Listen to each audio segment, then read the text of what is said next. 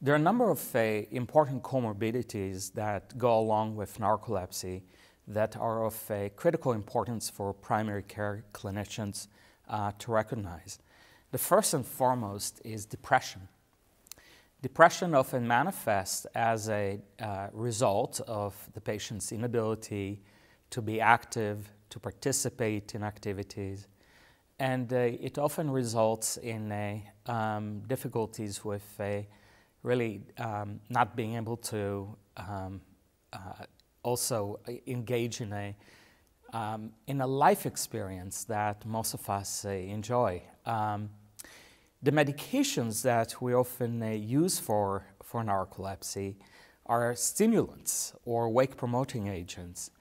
And some of the medications do affect and improve the patient's depression. So that's a key issue, because we often, if we treat and we diagnose the patient early, we can help improve the underlying comorbid conditions.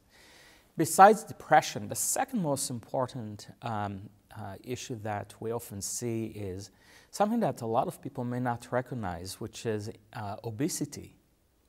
And the obesity is often related to the fact that these individuals cannot maintain alertness during the day and they cannot participate in sports activities.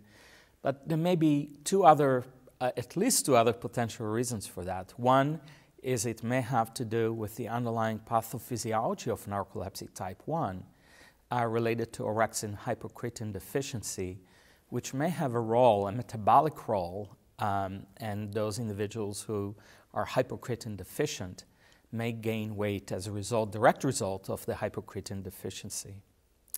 The third reason may actually be related to the fact that these individuals are treated with antidepressants, which as a side effect have obesity as an important side effect.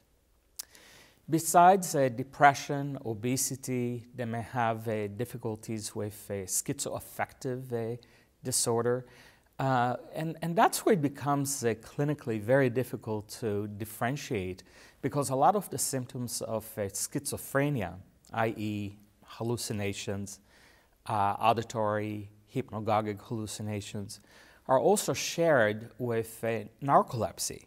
Both forms of narcolepsy type 1 and 2 have a REM intrusion phenomenon, which are manifestations of dream experiences or dream-like experiences, which to the patient appear to be related to hallucinations, which to someone who is not really aware of the clinical manifestations of narcolepsy, those patients may be labeled as having schizophrenia.